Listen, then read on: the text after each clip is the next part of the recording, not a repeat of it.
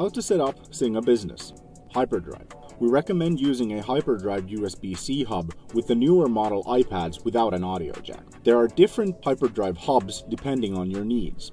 We are using a Hyperdrive 9-in-1 USB-C hub as an example. It's important that the Hyperdrive USB-C hub has both an HDMI port and a 3.5mm audio jack. First, connect the Hyperdrive hub to your iPad's charging port.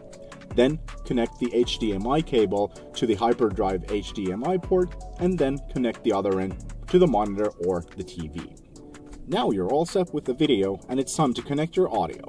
First, connect your Hyperdrive to the mixer.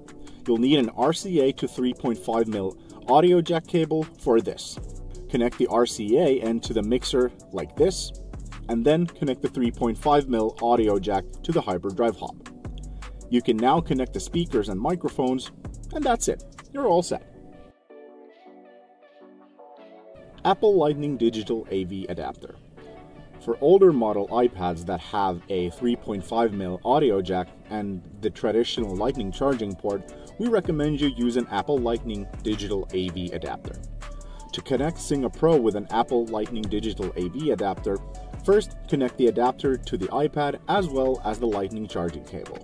Then connect the HDMI cable to your monitor or TV and connect the other end to your Apple Lightning Digital AV Adapter. Now you're all set with the video. To connect the audio, you'll need an RCA to 3.5mm audio jack cable. Connect the RCA end to the mixer like this, and then connect the 3.5mm audio jack to the iPad. You can now connect the speakers and microphones to the mixer.